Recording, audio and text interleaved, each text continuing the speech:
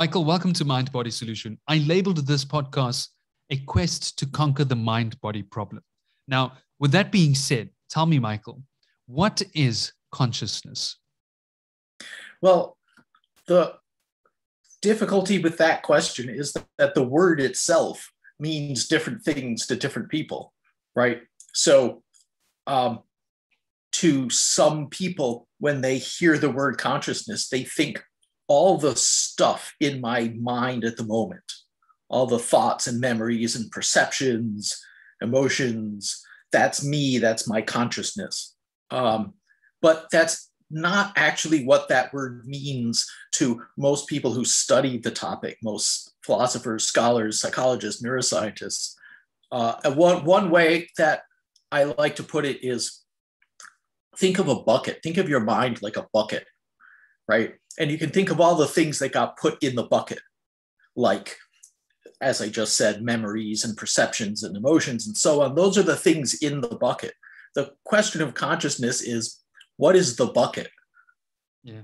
Not what's in it, but what is the bucket made out of? What does it mean to have this mind thing that can contain contents, that can have experience, subjective experience? So we have to start with that the word itself, as I use it, as many people who study consciousness use it, is focused on this question of not the content of the mind, but what does it mean? How do you have a subjective conscious experience of anything at all, right? In your book, so I'd just like to show everyone your book. It's called Rethinking Consciousness, a Scientific Theory of Subjective Experience. To anyone listening, that is the title of the book. I was just holding it in my hand.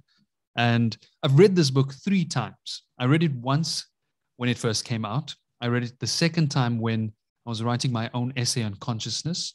And Michael was actually one of the people to assist me with writing this essay, which I am very grateful for. So thank you, Michael, for that. And the third time was to prepare for this interview. In this book, you very clearly define your terms. You define attention and awareness and the difference between those two concepts. So let's briefly discuss that. Attention is another one of those concepts where the word has different meanings to different people. And even in science, it's taken on different meanings for different people. But yes, many people colloquially think of attention as where I'm looking, but that's not really what it means. It's scientifically. So attention means the brain has focused processing resources on something. That's in a nutshell what attention is. And attention has been studied most heavily with respect to certain parts of the brain, especially the cerebral cortex. But it is, for example, let's say you're reading a book. This is a good example of what attention is. Your gaze is on the book, but your attention, your mind, may be on some sounds in your backyard behind you. Or the next moment, it may shift to a thought about what happened yesterday. And then the next moment, it shifts back to the book itself that you're looking at, right? That's attention. It's the content. It's the ability to focus resources, processing resources on a limited set of signals and process them in depth so that you can respond or remember or understand those things. So attention's entirely mechanistic, and this is really crucial. It's something buildable, and many people have done that. There's oodles of artificial neural network systems that have attention and pay attention in this strict mechanistic sense of the word. So that's what attention is. It's a data processing trick that the brain uses. So awareness is a very loosely used term, again, and often people have to define exactly what they mean by it. And there's kind of 2 ways that people use the word awareness. And one is sometimes called objective awareness, which basically just means the information got in, right? And so there's this sense in which your microwave is objectively aware of the numbers that you typed into it because the information got in, right? Or you look at, I don't know, an ant crawling around and then it turns and moves away from your foot because it doesn't want to get stepped on. I mean, that's the anthropomorphized way of talking about it. But there's a sense in which you could say the ant is objectively aware of the foot, right? Because the information got in, it processed it, it did something about it.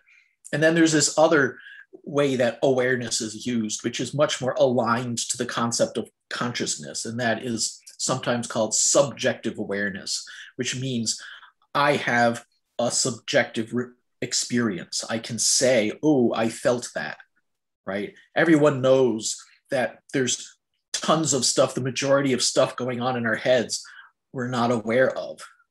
So technically we're objectively aware of it, but we're not subjectively aware of it. And so subjective awareness and consciousness are sometimes used interchangeably, because they both refer to this experience, the kind of ineffable subjective experience that philosophers are arguing about for centuries. It's great that you mentioned this discussion between philosophers regarding this ineffable experience, this subjective, phenomenal experience of consciousness, because that's where the debate really starts. A lot of philosophers and scientists and theologians and anyone describing or discussing consciousness always brings up the phenomenal subjective experience. I mean, Thomas Nagel describes it well when he talks about the what is it like to be a bat? I mean, what is it really like to be a human being? What is it like to be me? What is it like to be Michael Graziano? I mean, there's no true way for me to ever discover what it's like to feel like you, to experience what it's like to be you. And just for all the listeners who are not familiar with philosophy, David Chalmers coined the term the hard problem of consciousness, this question or this debate to try and understand exactly how it's possible for people who experience subjective experiences to objectify what is inherently something that only you have access to. So I'm the only one who has access to my own consciousness. I'm the only one who has true access to the consciousness I experience. And the same goes for you. So let's briefly talk about that. We, as a species, and philosophers as a subset of the species, claim to have this phenomenal experience or subjective experience. And so what does that claim rest on? Everything that you claim to be true about yourself, everything you think is true, no matter how firmly you believe that it's really true in the moment, derives from information in your brain. Otherwise, you wouldn't be able to think the thought, right? So ultimately, when we're all arguing over what is consciousness, what is this ineffable experience inside of us, the question really boils down to what is the information in the brain that leads us to that self-image, right? We have a self-image. An attribution that we see giving ourselves. Right, right. And we're absolutely certain it's true, but that certainty is itself based on information constructed in the brain, right? So the brain constructs a self-description, and that self-description leads us to believe things about ourselves and make claims about ourselves, including, oh, I have a subjective feeling, oh, I have this experience, oh, I have this ineffable consciousness property.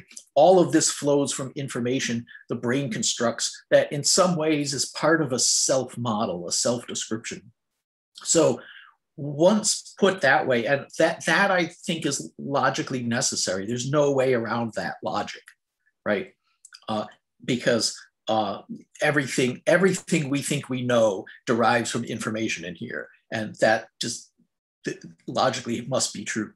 But once you put it that way, you're forced into the evolutionary framework, because the brain doesn't just construct information for the heck of it, right? That's expensive. There's networks that have to evolve to be good at that kind of information. And then they have to process it and use energy to process it and so on. So why? That starts you getting onto the evolutionary question. Where does this stuff evolve from? What's the survival advantage of having that kind of self-description built in the brain? I think that any theory of consciousness that does not take into account the evolutionary basis of how this sort of schema or model or whatever theory you have comes to be from an evolutionary perspective. If you are not taking evolution into account, natural selection, then you have an incomplete theory of consciousness. And you do this perfectly. You start by giving us a very brief history into the nature of how attention evolved, or how these attention schemas, which result in awareness and consciousness, have evolved over time. And you paint a beautiful picture. So take us through some of that. So in my book, I start from the beginning of neurons, really, which is a very long time ago, maybe 700 million years ago, somewhere in that time frame. Nobody's 100% sure, but we know that neurons exist in jellyfish and in all kinds of other animals. And the last common ancestor between us and jellyfish was probably 700 or so million years ago. So it's a very long time ago that neurons evolve. But when you develop complex networks of neurons, not even brains yet, but things that process information, you run into a problem right away that the system must solve, which is the excess amount of information flowing in, right? You have to have some way of limiting it and saying, I'm going to respond to that and not this, that, this, and that. I'm going to heighten my processing of this one thing, and I'm going to press down and suppress my processing of these other things. And so something has to do that. And that something is the mechanism of attention. And attention evolves very slowly from very simple initial properties. And so really simple versions of attention can be found all over the animal kingdom. And one of the examples I talk about is the crab eye, which was one of the first to be really understood in neuroscience. Light enters the crab's eye. The crab eye has all these little facets, right? But they don't give a veridical account of the visual world.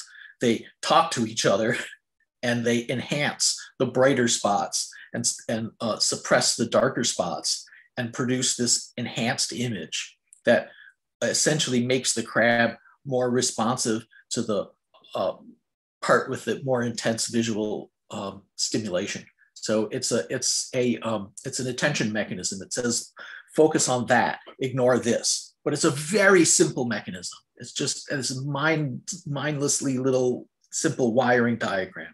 And yet it's the first step. It's the beginning of a processor that deploys its resources carefully and focuses on one thing over another thing. And that's the beginning of this whole process. What I do in my book is trace what's known about attention mechanisms in a variety of animals and how it may have evolved. And I start with things like the crab eye that I just talked about.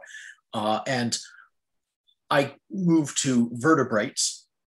And vertebrates have their origin a very long time ago, maybe 500 million years ago, 500 million years ago, with little squishy, squiggly sea creatures with a single cord down the center and maybe a little enlarged ganglion at one end of the brain. And what happens is the problem of how to respond to a complex world is more than just visual information comes in.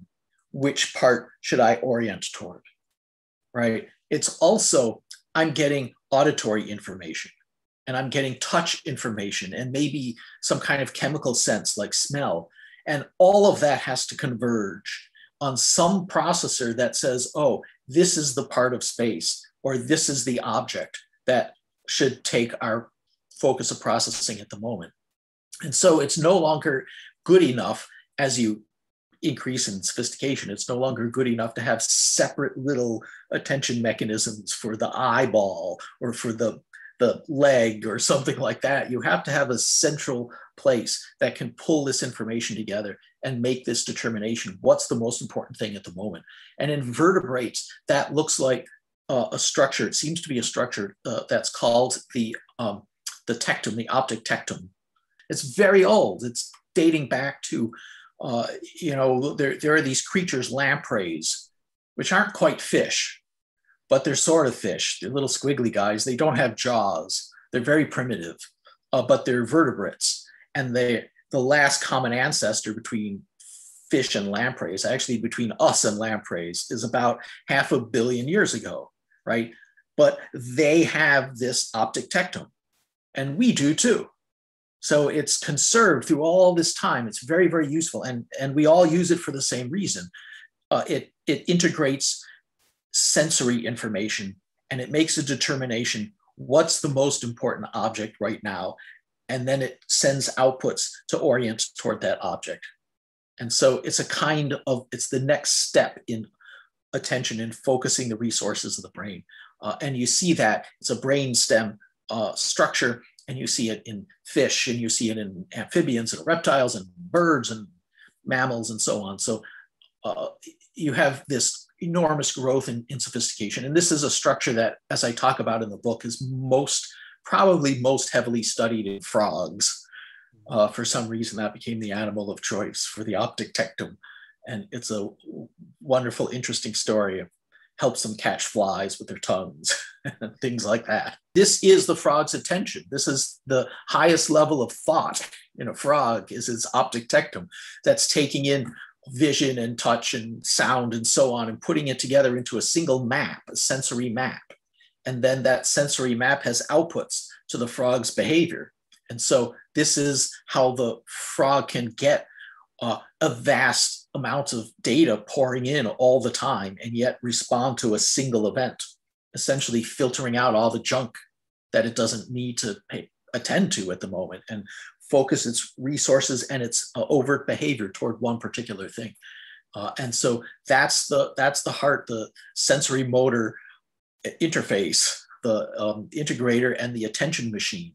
And I think one of the key points about attention, many people study attention in the literature, in my view, without really understanding what it is at its deepest level.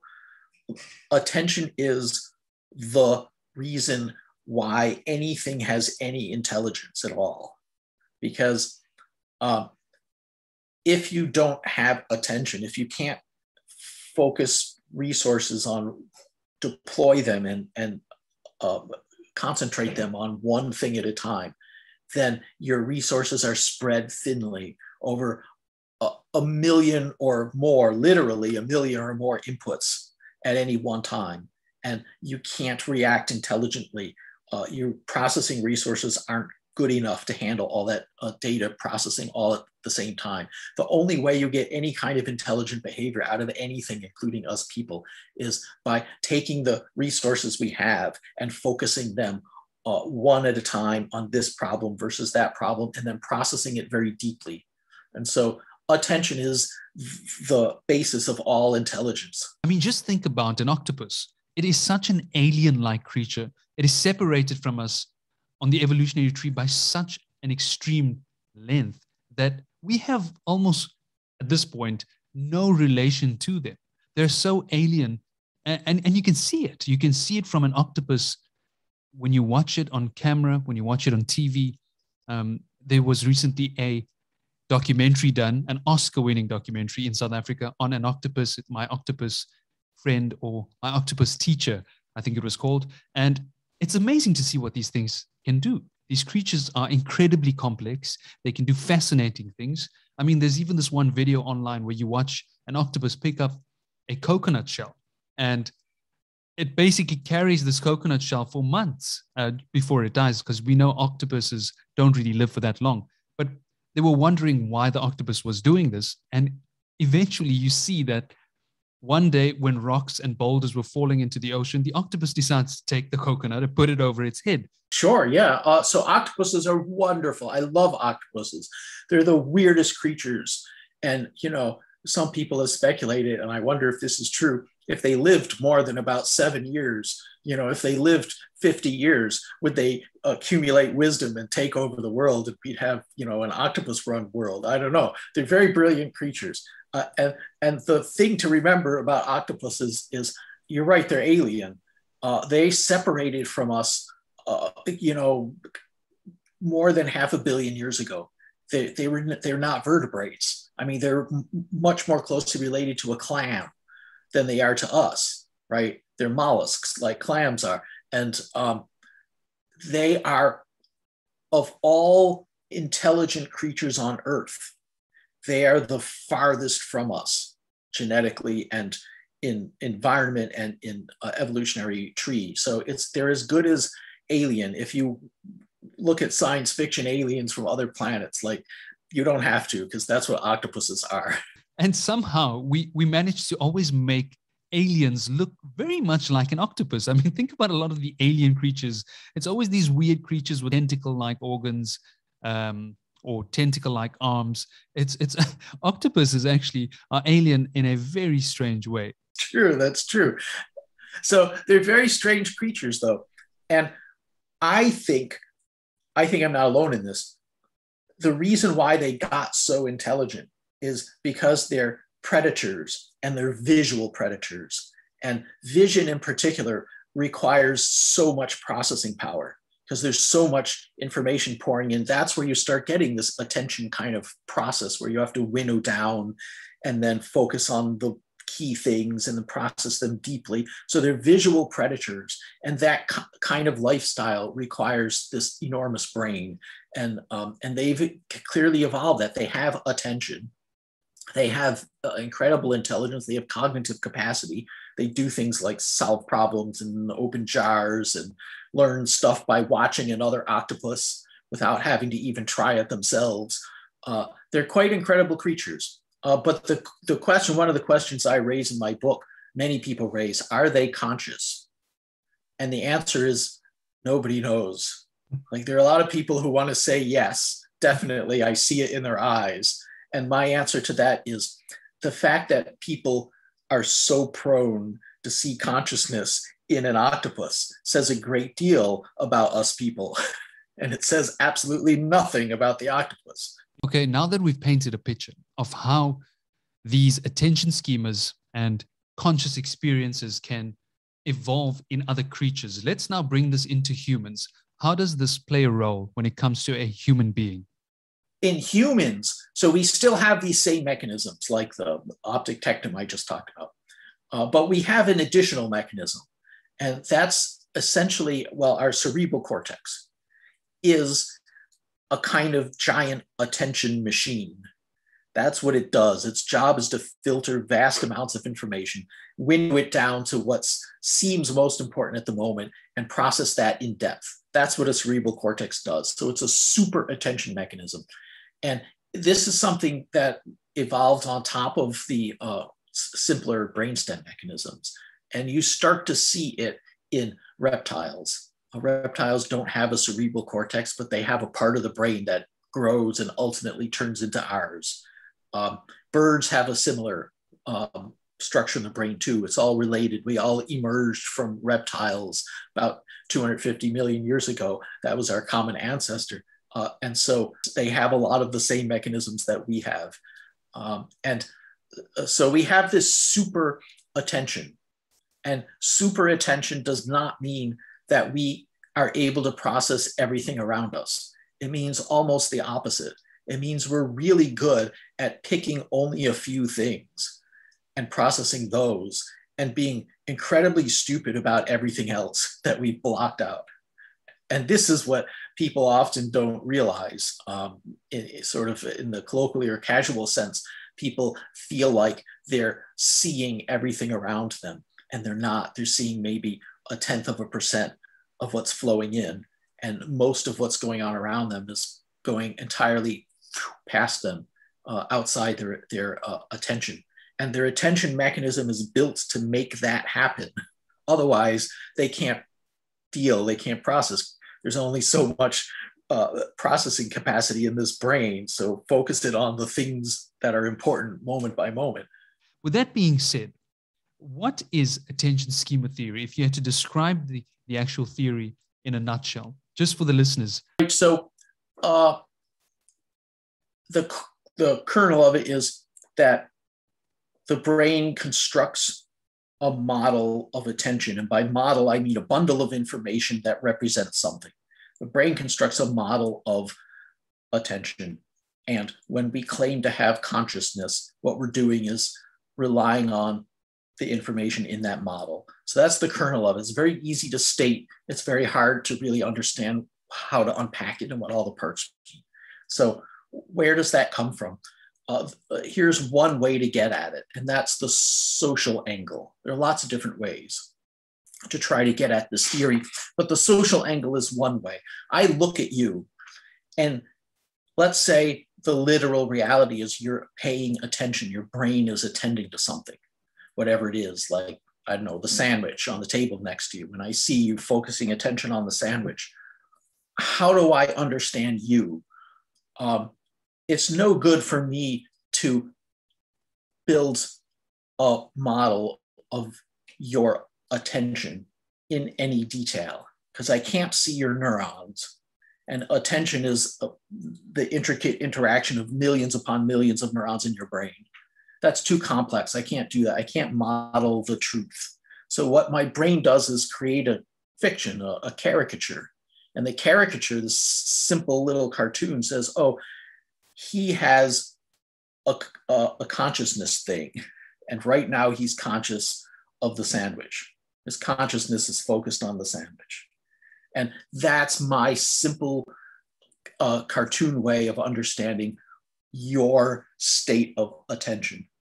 So that's a model of attention. And in that case, it's very useful because I can predict your behavior. I can say, oh, he's attending to the sandwich. That means he does not see the, I don't know, the bird that's flying too close that might hit him in the back of the head. So I better warn him about that other thing over there. Or it helps me predict, oh, I think he's going to reach for that sandwich or whatever. It's useful socially, but it's a simplified model that I build of your brain. And so in a sense, just take that and turn it inward. My brain can build a model of its own attention and help keep track of its own processes and help control its own attention. So, and your approach, the attention schema theory and your overall approach, I must say, is very similar to some of the approaches taken by others. I mean, Carl Friston also talks about consciousness in a very similar way, but they talk about it as inference. We're basically making these inferences about reality. Anil Seth does a very similar thing with explaining consciousness. He refers to it as a sort of hallucination, a controlled hallucination.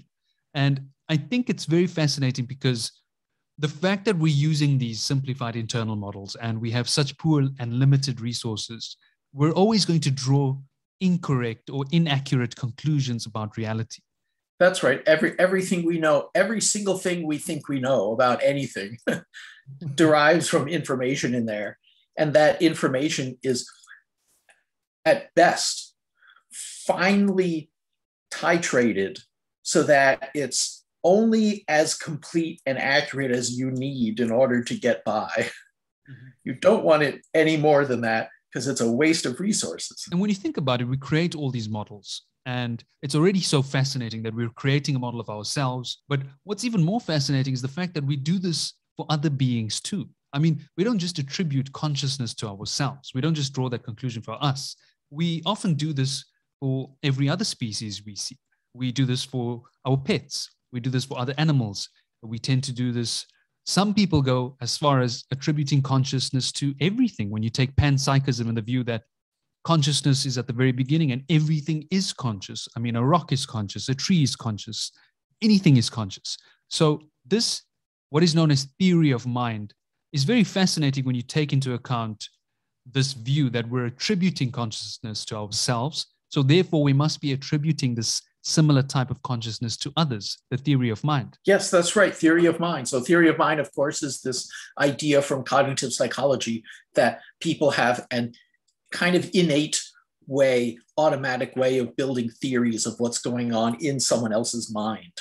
And so that's theory of mind. One of the points I've tried to make in my own research is we do more than attribute specific thoughts to other people. So you look at the theory of mind literature, and it's almost all about how we attribute emotions, beliefs, perceptions to someone else. In other words, the items that go in someone else's bucket, right? But the point that I often emphasize is we also attribute to the other person a bucket. They have a mental bucket into which those items can go. They have a mind. And if you can't imagine that, if you can't attribute to someone else a mind that can contain stuff, then you have no social cognition at all. So theory of mind, social cognition, all depends ultimately on this much more fundamental ability to attribute to someone else that they have the capacity to be aware of things, right? They have that mind bucket.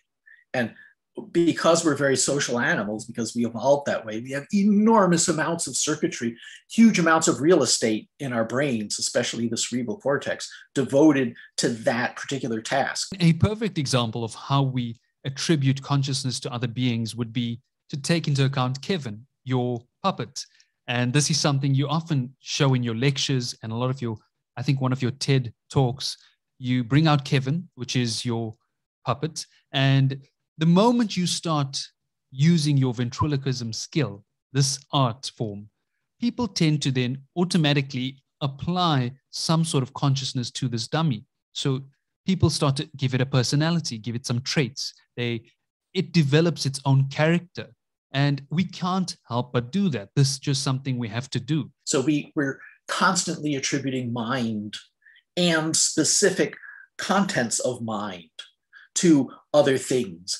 And so, yeah, I mean, we evolved that way. I think of it a little bit like turning up the volume knob, like evolution took the volume knob on our social attribution and turned it up, because every time it got a little higher, we got a little better at reading each other's minds, which made us better at interacting and cooperating, which is the basis for everything us humans do so successfully. But one consequence of that is a spillover effect. We're constantly attributing minds and mind states to everything else around us. Yes, you're right, rocks and trees and the river floods, and oh my God, it was the river god.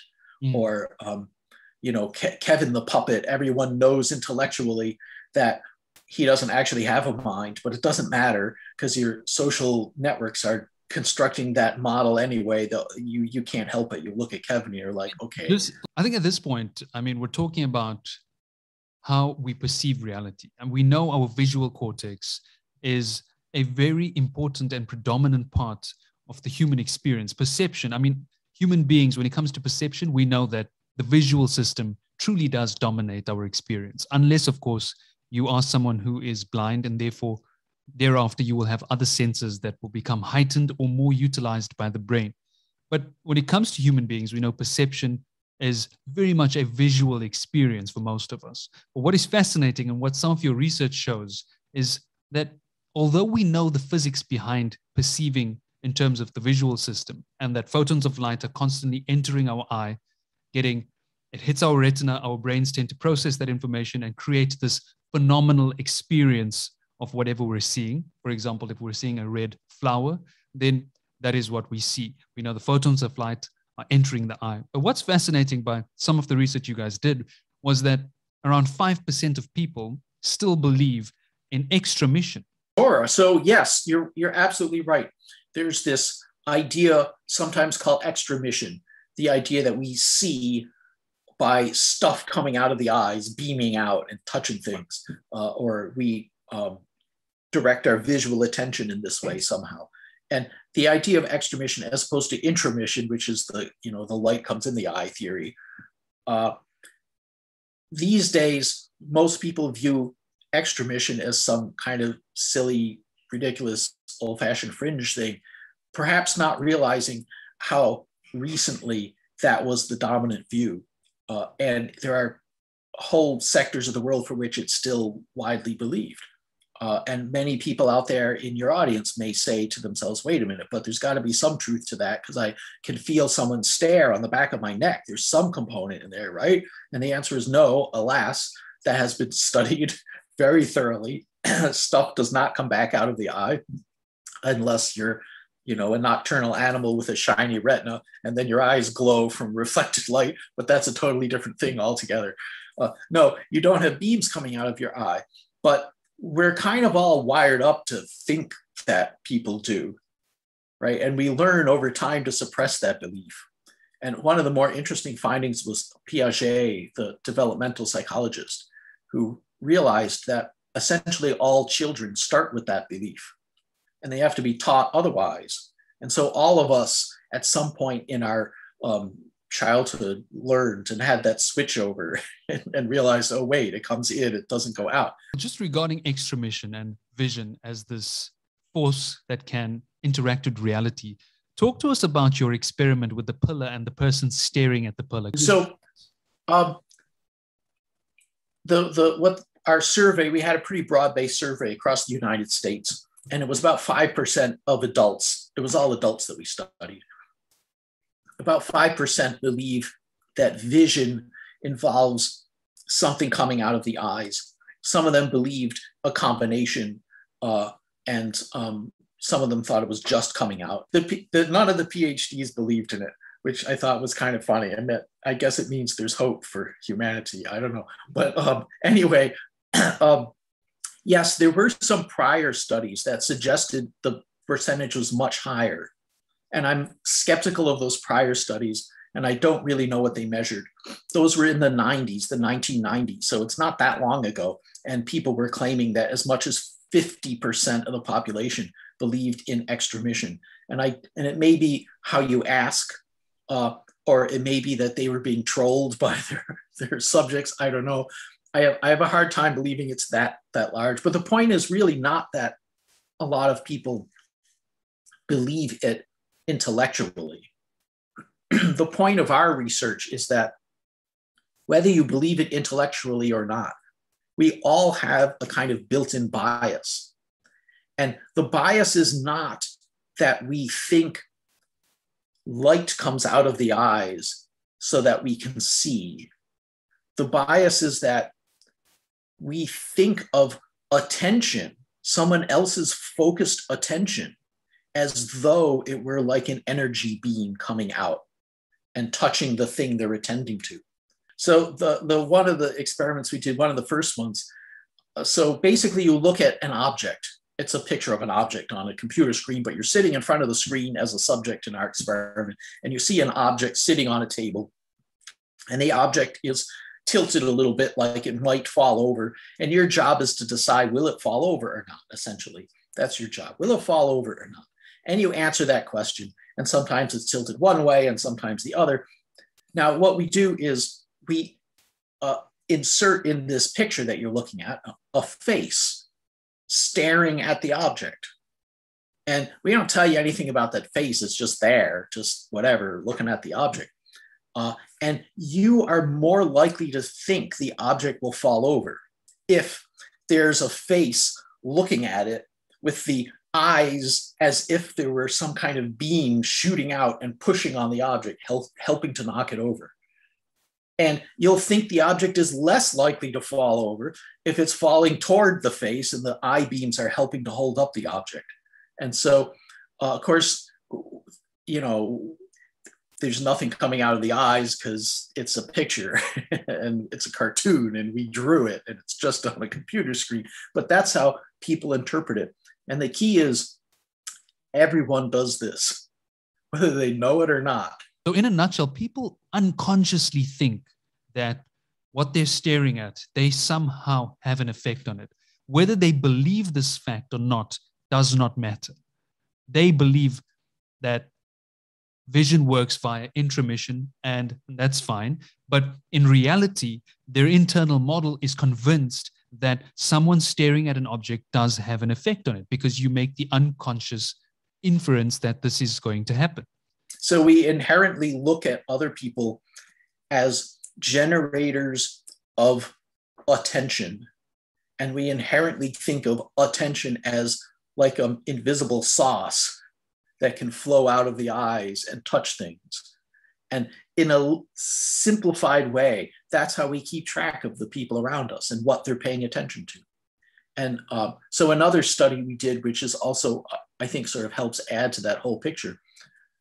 If you are part of one of our experiments, and if we put you in a scanner, MRI scanner, plop you in there and show you a picture of a face looking at an object, like a face looking at a tree, just staring at it, we will find activity in your visual cortex that represents motion, the same area that normally represents flowing motion.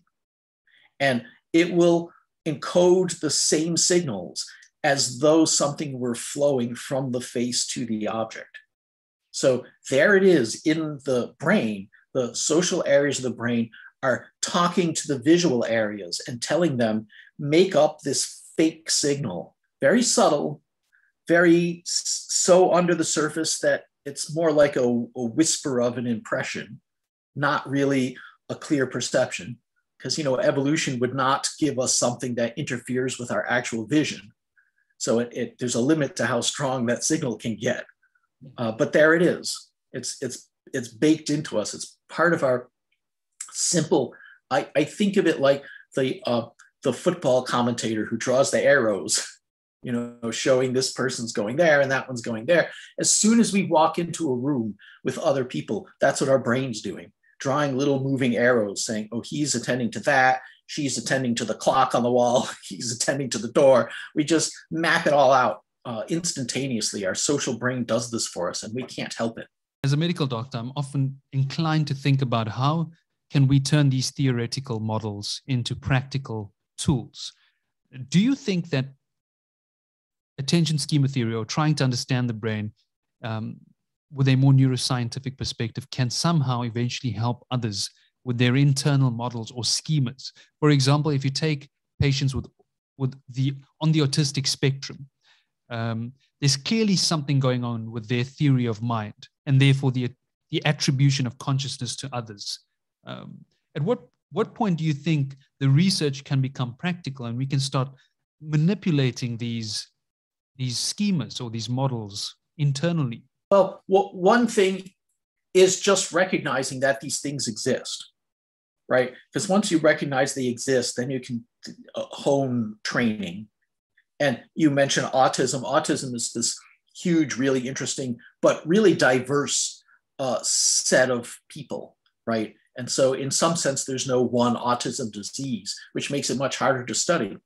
But one of actually the only intervention in autism that really works at any level that consistently is this intensive intervention, this intensive social training from a very early age. And it seems to me that it would be really useful to know these things, to know what it is specifically, what are the kinds of social constructs and social models that need to be tuned up in a brain.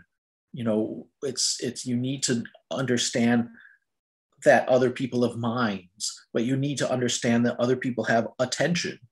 And you need the simplifying tricks that everyone else uses, like the simplifying trick of thinking of attention like an invisible energy that flows out of the head toward the thing you're attending to.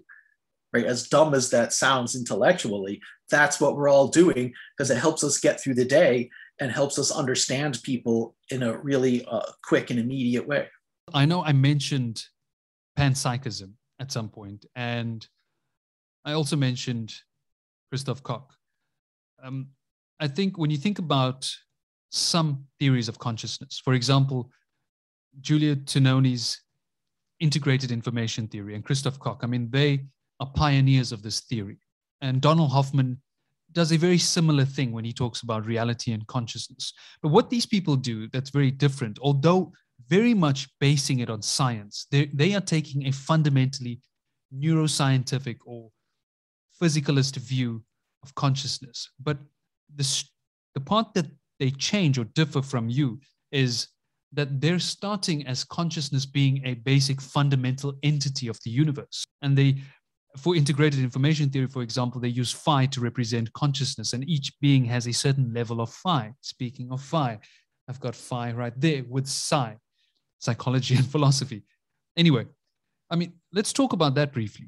The most common view of consciousness out there, of people who are really far out and people who are trying to be really rational and stick to the science, across all of them, the most common view is there's a feeling inside me. What causes it? There's a subjective feeling. Where does it come from? What causes it? It must, if you're a sort of a rational reductionist, you think, well, the brain must cause it. And if you're more spiritual, you think, no, it gets put into us from some higher power. But let's take the most scientific view, the common scientific view. The brain produces it, the feeling. Where does it come from? What I'm saying is, once you frame the question that way, you're lost. There's no answer. You've gone completely in the wrong direction, because it's like saying, before Newton figured out what white light is, right? People used to look at white light and say, oh, it's light that's been scrubbed clean of all contaminants. And now let's ask the question, how does that happen? How does light get cleaned of all contaminants and turn into pure brightness with no colors in it? And the answer is it doesn't. That's not right. What's happened there is the brain, our visual system, constructed a super simple model that's not accurate. And that's what we have cognitive access to. And therefore we mistakenly think that bright light, white light is pure brightness with no color. But that's not literally what's going on out there, right? So as soon as people say, I have a feeling inside me, a subjective feel, what causes it? That's the wrong track. And the only logical workable track is to say, my brain has described itself as having a subjective experience. Why does my brain construct that information about itself? Right? That's a totally different question, and it's a totally answerable question. And you don't need quantum mechanics, and you don't need anything spooky. All you need is to deal with information processing mechanisms. A lot of theories of consciousness say essentially there's a mechanism, and then the feeling, the experience feeling comes out, and we don't know exactly how or why that gap is bridged, but this is the mechanism that when you run it causes the feeling to emerge. And there are tons of theories like that, like information has to circle through this network, or it has to go through that loop, or it has to get into the global workspace, or whatever it is. But they get stuck at that last step. Well, the attention schema theory gets you past that last step. It basically makes the last step dissolve. It says, well, actually, you don't need the feeling to emerge. You need an extra piece of information that's telling you that you have a feeling. Right. So take the attention schema theory and the global workspace theory and stick one on the other. And you start to have a really interesting, rich account of what's going on as the brain focuses its attention. And the global workspace theory is a lot about attention. It's basically a theory of attention, of the highest level of attention, where the central cognitive parts of the brain take in the most important chunks of information and process them most deeply and give access to lots of other structures around the brain. And I think a lot of our attempts to understand consciousness and a lot of the misinterpretations and the debates all stem from René Descartes. I mean, for all those who are not familiar, we know that Cartesian dualism, named after René Descartes, this dualistic view, the fact that we think that our minds and bodies are separate entities. They're not the same. The mind or soul for some people are two different things. I think that's exactly where the problem started. And from there onward, we've been trying to understand this question by always taking into account that there must be some sort of a separation. What Descartes did was looked at his existence, realized that everything isn't real. I mean, during that time, science was changing. Fields were all becoming very dynamic, and he started to realize that reality is actually quite non-existent in a sense. But the one thing he was certain of was the fact that he was thinking about the fact that everything else isn't there. So the one thing that must be true then is the fact that his mind exists. Cogito ergo sum. I mean, that's where that comes from. So there's this history that has changed the way we've perceived this question for such a long time. How has it impacted us? Yeah, you're right. There's a really interesting long history on that as well, because of course there's lots of views in which you have a soul, but it's not immortal. It dies when you die. And there's views where you have lots of different components and some live and some don't live. And so there's this huge, for thousands of years, you can go back to Aristotle and so on. So these questions have become glommed together in people's minds, right? People tend to think that having a magic mind, a dualistic idea basically, and having an eternal mind are the same thing, and they're not, right? Those are really two separate concepts, and one could be, logically true and the other not. But so philosophically has had a very interesting, complex history. But I would say the heart of the problem is the brain builds simplified models that are not accurate but are pretty good. And if you take those models to be literally accurate and then try to explain how those properties come about, then you're stuck. Like, then you're just stuck trying to explain how white light got scrubbed clean of impurities, right? That's like then you're sunk. Exactly. So you can't assume that the brain's models are literally accurate. I'm actually curious. I read your previous book, Consciousness and the Social Brain, and thereafter, Rethinking Consciousness, a scientific theory of subjectivity. Or subjective experience. But what I'm really fascinated by is what drew you towards this. I know you studied physics as a major before you went into neuroscience. So do you think that played a role in forming your decision of consciousness being this sort of caricature? Because I once came across a very fascinating book called Mind-Body Problems. I forgot the author's name at this point, but basically, the author went around looking at each person who studies the human brain and tried to figure out what points in their lives may have guided them towards this conclusion they have regarding consciousness.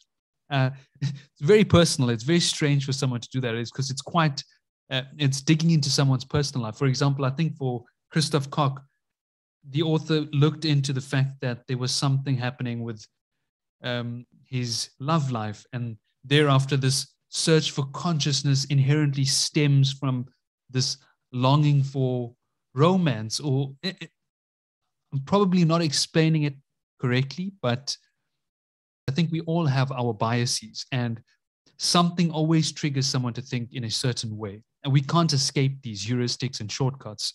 It's inherent to all of us, myself included. So do you think that your study of physics and your background somehow led you to this materialistic or physicalist view of consciousness?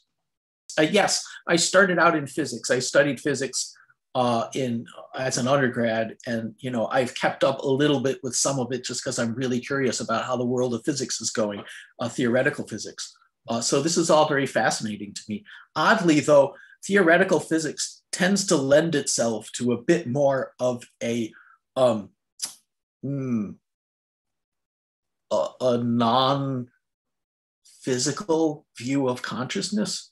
So I'm sure you've also kept up with quantum consciousness theories too. Physics is really easy to abuse, I've noticed.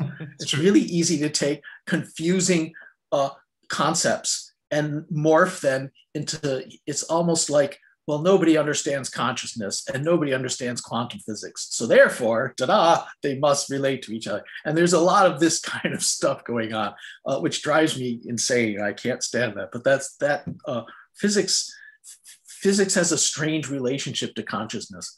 I think that the solution to consciousness is much simpler, and it's rooted in information processing.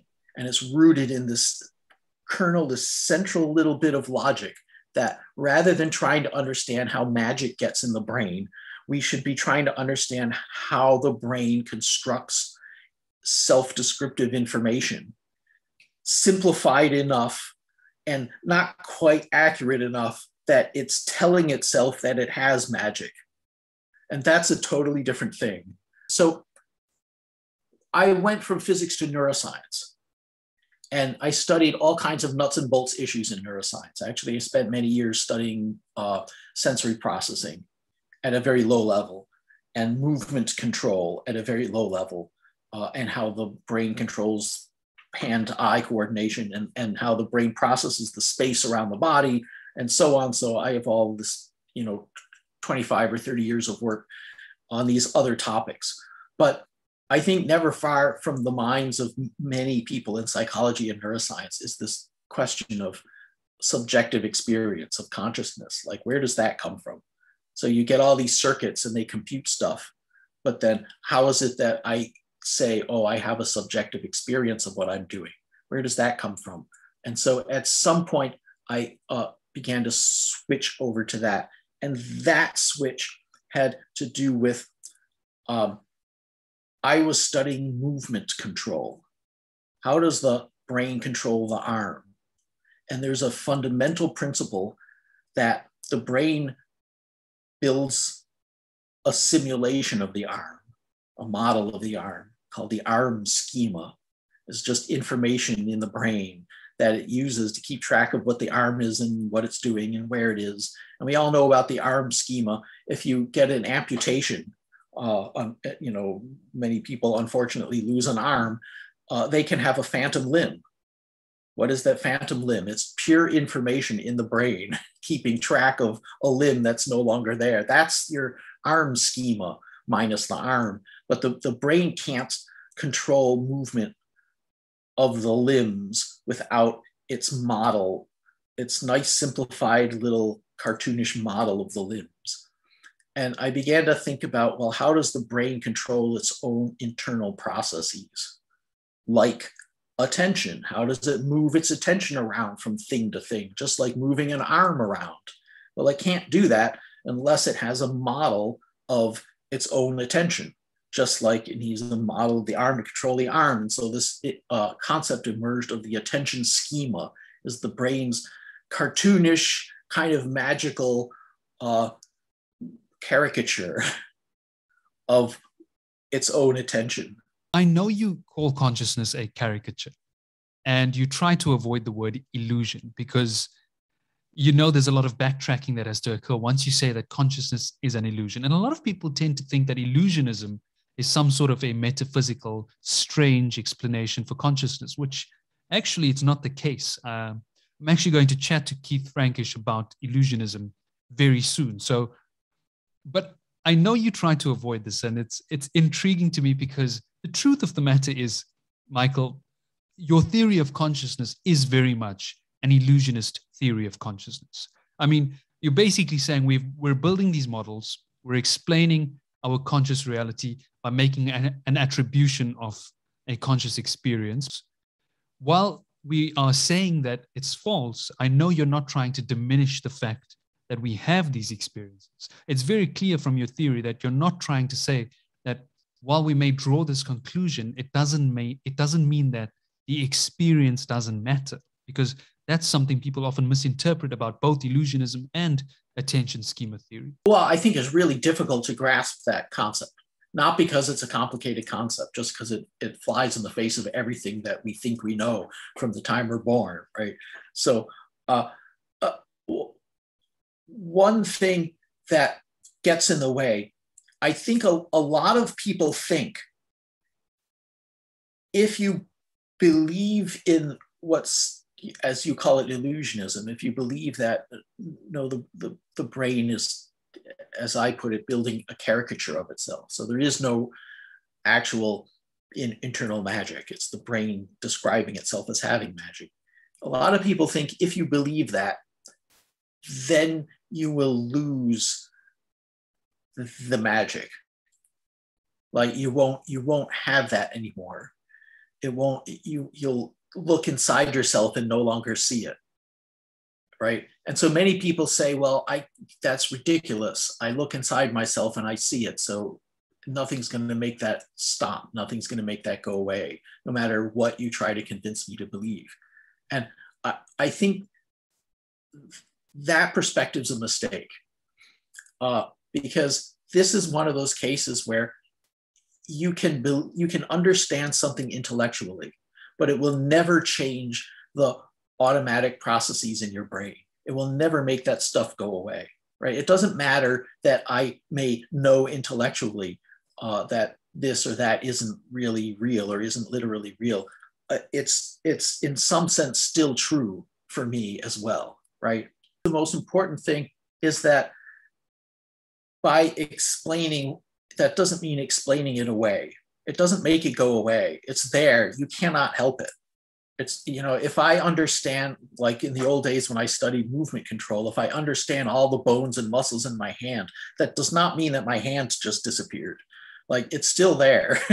And those mechanisms in the brain are still there. I'm not going to make my consciousness go away. I'm not going to make my inner certainty that I have it go away. And you can, though. If someone suffers a stroke, for example, they can completely lose their internal model of their arm or their hand. Another great way to talk about that would be the rubber hand experiment, where you put your hand on a table next to a rubber hand, and then your hand is covered, and then someone else, the experimenter, strokes both hands at the same time.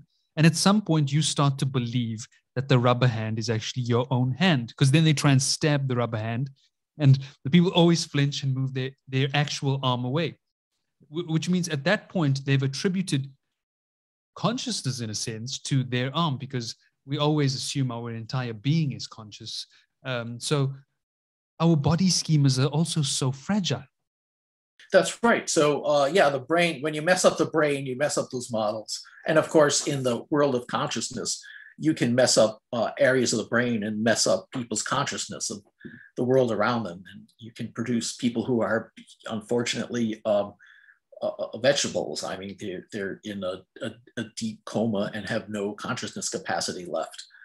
And oddly, among the parts of the brain that you have to lesion for that are these areas deeply involved in social cognition, in understanding the consciousness of others.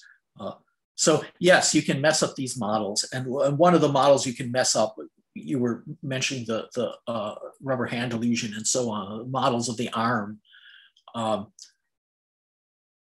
Yeah, so there are brain lesions that produce this syndrome where you no longer recognize your arm as yours, right? So you see it, it's there. You can even move it to some degree, but it's this weird rubber appendage stuck on your body. It doesn't belong to you. You're not, yourself, your essence doesn't invest it. And what's happened there, it's exactly the opposite of a phantom limb. A phantom limb is no actual arm, but the inner arm, so to speak, the model, the arm schema is still there. Mm-hmm. And this other syndrome, which is caused by damage to the parietal lobe in the cerebral cortex, exactly the opposite. That physical arm is still there, but the model is gone. And so without that model, I mean, Oliver Sacks has this wonderful description of the guy who woke up after a stroke in the hospital, and he thought the medical students had played a prank and put a dead cadaver leg in bed with him. And he was really upset and threw the leg out, but unfortunately it was attached to him and he went with it out of the bed. And he had to get used to this fact that this weird rubbery thing that he had no connection to was part of his body. You know, speaking of Oliver Sacks, this podcast was actually dedicated to Oliver Sacks in a sense. In my introduction episode, I spoke about how one of the first neuroscience books I read was A Man Who Mistook His Wife for a Hat. And since then, I've read every Oliver Sacks book. So I consider myself a huge fan of Oliver Sacks and his work. And I think another thing he talks about that's very fascinating is hemispatial neglect. Yes. So hemispatial neglect often damage to the right side of the brain, essentially erasing your awareness of the left side. And particularly interesting to me because the epicenter of neglect, the spot that produces the most severe neglect when it's damaged, is this social cognition center in the brain, the temporoparietal junction, right above the ear. And this area that is so involved in us understanding and attributing consciousness to others. Well, you damage that and you have the most severe disruption in consciousness in the clinical literature. So you lose, you don't lose processing. You can actually process stuff on the neglected side. You know, someone throws a ball at you and you might catch it or duck. And there's, you're just not aware of stuff over there. There's wonderful examples like the famous case of the patient. They would show her pictures of houses and say, okay, do you want to, is this a nice house? Would you want to live there? And they were identical houses, but some of them had flames coming out of the left-hand windows, and she couldn't consciously process the left side. She wasn't consciously aware of it, but something was processing it because she knew she did not like that house. Yes, and I think there's also a very beautiful TED Ed video online on YouTube that people can watch, and it's one of your videos. I know you're not the one who animates it, but it's based on your work. I think it's called What is Consciousness by Michael S.A. Graziano. And you see this woman pick the house that is always not on fire, but she doesn't know she's doing this. And I think someone else who does a very fascinating job at describing something very similar is Michael Gazzaniga, when he talks about his patients with split brains. Yes, that's right. So one of the things he points out is this amazing capacity for people to do what he calls confabulation. So our brains do all kinds of crazy things for reasons that we consciously don't know about. So it's all under the surface. And then it happens and we do it and we notice ourselves doing it. And we very confidently make up a reason for it. And we spin a narrative. That's what the confabulation is. And we spin a narrative about why we did it and what we're doing and what our purpose is and what our thinking is and so on.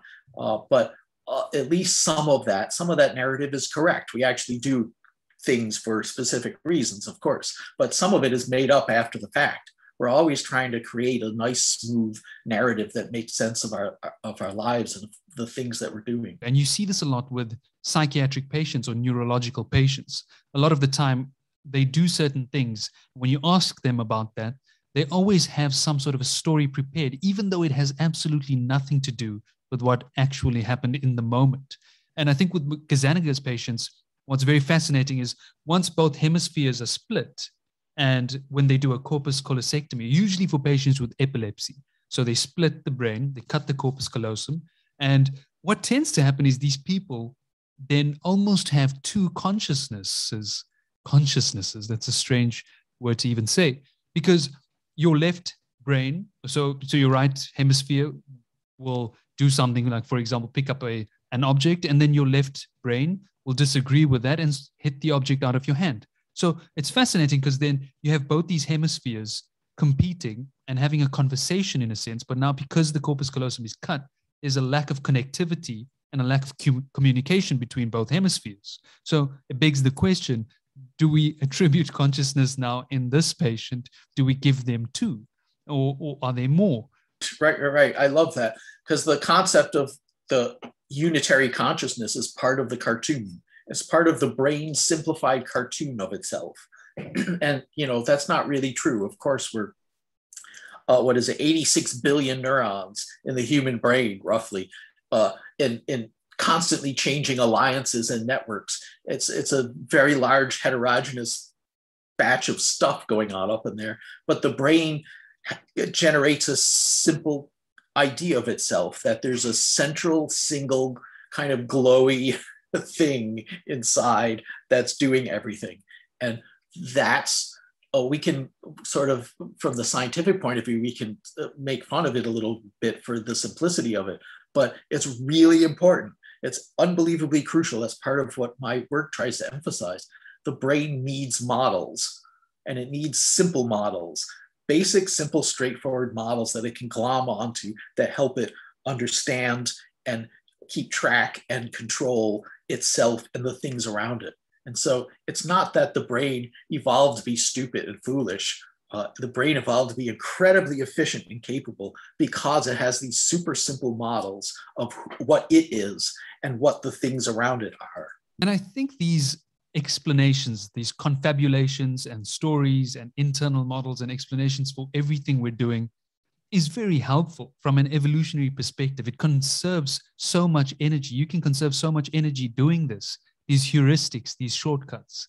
It's a great way for you to then spend that energy trying to escape from a lion or from a sensory stimulus that is concerning and is necessary for you to focus your attention on. And so it makes sense from an evolutionary perspective to fake it until you make it when it comes to consciousness. I mean, we don't have to spend so much energy trying to create an essence because evolution does not work that way. Right. So essentially that non-physical substance, as we think of it, I mean, that's the stuff pouring out of the eyes, right? That's the mystical sauce in the head. It's a convenient fiction that allows the brain to keep track of what it's doing and what its capabilities are. Mm-hmm. Right. So I sometimes refer to the beams that pour out of the eyes as substance C. It's made out of substance C, C being the consciousness stuff, right? That's the magic stuff that we attribute to each other and to ourselves because it's an easy way to keep track of what brains do. It's a cartoon. I mean, you can, it's a simple but incredibly effective and necessary way to understand your world and yourself and the people around you just well enough that you can get along, but not so well that you waste time and resources trying to get unnecessary details. It's a really complicated machine. It builds information about itself, and we are captive to that information. And so we say with great conviction all kinds of things about ourselves that aren't literally true. And if you assume they're literally true, then you're sunk. There's no scientific way to explain those things that the brain created, right? So it's the question is, how does the brain build these descriptions of itself that are pretty good but not fully accurate? And that's something. Essentially, what I'm saying is the mystery is solved, right? There is no mystery. It's fundamentally solved. There are details yet to fill in, but there's a lot that actually is already known. But the controversy comes about because so many people cannot get themselves out of that idea. No, there really is a subjective, feely thing inside me. What makes it happen? Since it's computable, since it's all information and it's all taking place in the brain, and if we can understand this information, then of course we can then implement and use this information to either create other minds or upload a mind. So let's try and move step by step, trying to explain how would you use that information to try and make an artificial intelligence conscious? Right. Yes, that's always fun to speculate about. And I find that particularly fascinating. Yes, the implication of all of this is it's information processing. We may not know all the details. We definitely don't know all the details. The brain is processing in ways that we probably don't understand yet, but it's all information processing. And therefore, in principle, it's all migratable to other platforms. And there's no reason not to, first of all, build machines that think they are conscious in the same ways that we think we are conscious. There's nothing to stop that from happening, I presume, very soon, because artificial intelligence is galloping forward at an incredible rate. So there's that. Then there's the second question: can you take a person's mind already present in the brain, in the structure of the brain, and essentially recreate it or scan it, copy it into an artificial device? And there, I've thought through that, and it seems to me, in principle, yes, there's nothing that stands in the way of that. In practice, the hurdles are unbelievably vast right now. Technological hurdles are huge right now. And so I don't know how many 100, 200 years, maybe more, I don't know, that would take for the technology to be invented. But if we don't blow ourselves up as a species, I think we will get there. There's no way we don't. But what's interesting to me is that we know that we are embodied beings. There's also this whole field now for e-cognition where we look at the fact that we're embodied beings, but we're also embedded in an environment that we have to continuously enact upon. And we've also extended our cognition with the technological tools, like, for example, a cell phone or any other object that augments our cognition and human experience. So how do you think that will play a role when you're trying to make an artificial intelligence have similar types of conscious experiences as us? First of all, you can simulate the body. And you can simulate the movements and the muscles and the nerves and all the feedback and the physics of an environment. And a lot of people will look at that and say, oh my God, how can you do that? That's ridiculously complex. And the truth is that is already solved. Like, that's done. People do that all the time. You just play a really high quality video game, and what you have is simulated objects in a physics engine, as they call it, simulated physics world. In my own lab, ages ago, 20 years ago, we simulated a human arm with all the muscles, every single muscle and nerve and bone and tendon. And so this kind of thing is doable. I mean, it takes some work, but the technology is there. So if you want an embodied mind, artificial mind, build an artificial embodiment. And that's actually not that hard. So yeah, I think that's the answer. If you scan someone's brain in some distant future where that might or might not be possible, I think it will be, and you create a kind of an artificial computer environment for that person to live in, you got to give him a body because that's what his mind is used to. So sure, embody it. But I don't see that as anything like an obstacle. I think a really scary part there is when you look at some people and the way they experience virtual reality, and you put them in the virtual reality headset and you get them to do that traditional experiment where they go up an elevator and then they're asked to take that final step where you fall off the building and you have to fall to your death. And a lot of people, although they know they're in a room with their feet firmly on the ground, they still struggle to take that initial step because our biology is so ingrained in this reality. And it's so difficult for us to ever be part of another reality that we did not evolve in and for. So I think that complicates things a bit, especially from a medical perspective, because I would think you would cause a lot of psychoses like this. Taking a person and taking them out of touch with reality is exactly what psychosis is, when someone's out of touch with reality. So there could be a danger trying to either upload minds or even just putting people into virtual reality headsets for long enough. It could be. I mean, I think, well, I've often said, don't be an early adopter because it won't go well. A lot of wrinkles have to get smoothed out first. But it depends on how the problems you're talking about depend on just how faithful the reconstruction is. So if you can create an avatar body that's really faithful to the original person and their control over it is faithful to the way they had control over their original body, then, you know, a lot of these low-level difficulties disappear, and don't have them walk off cliffs. That would be bad for their mentality. The possibilities are bizarre, and there's ethical nightmares that crop up. I mean, what a mess! But it'll be a very interesting time. That I'm sure of. Okay. Look, I for the most part agree. I think there are certain areas where I believe that trying to create something similar to us will be completely impossible. It takes billions of years of evolution. However, I do think that what we have is not some sort of an essence. It's not metaphysical. We are sort of drawing these conclusions to our existence. And therefore, I do believe it is possible to make other forms of consciousness.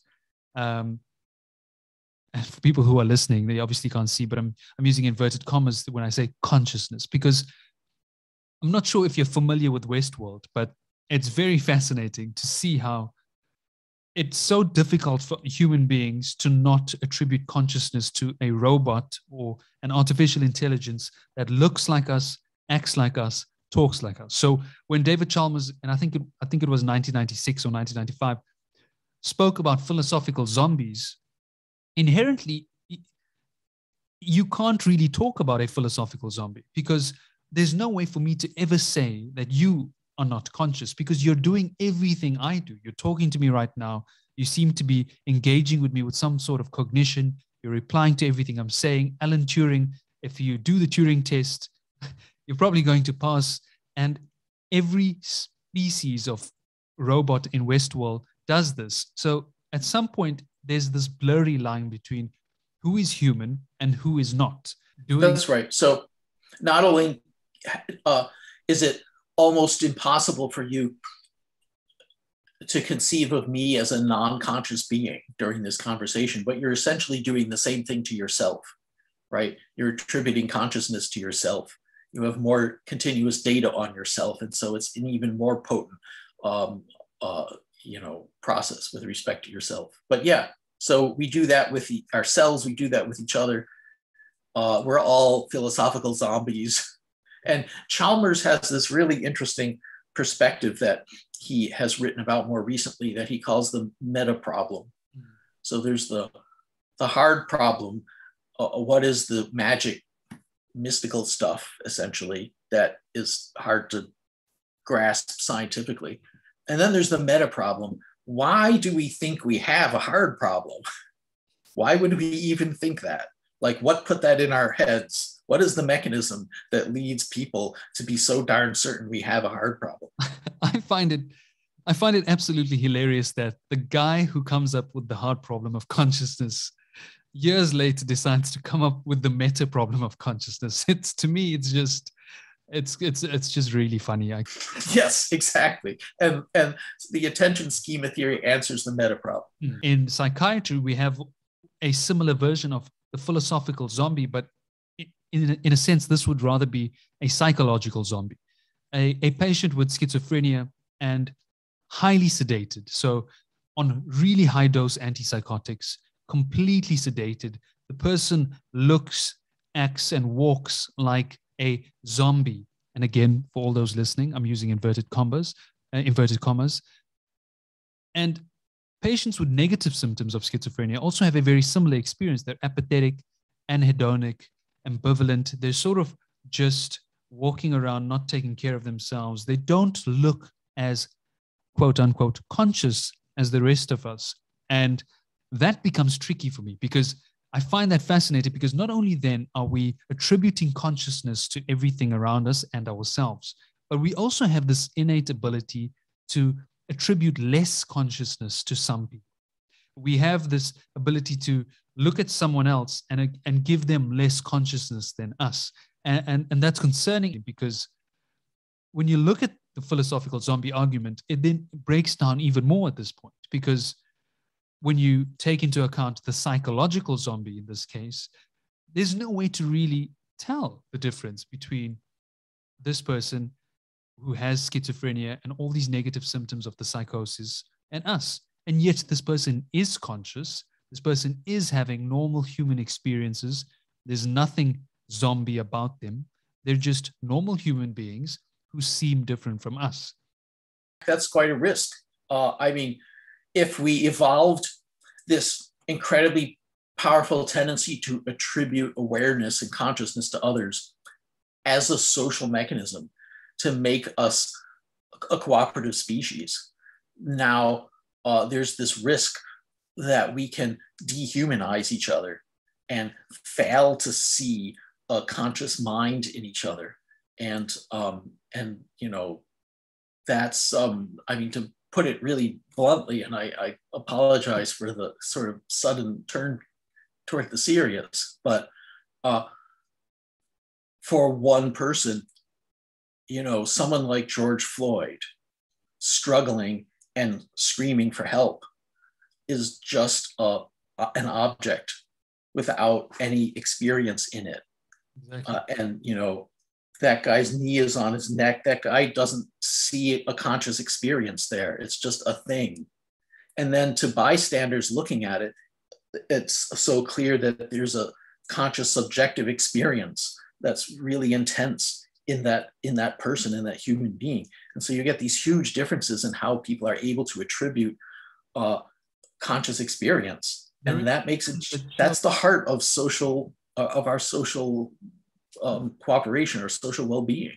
I mean, and they also do this as an experiment where they put you up on a functional MRI and they start showing you a series of pictures, and each image is of someone. So, for example, perhaps a CEO of a company, a doctor, a teacher, etc.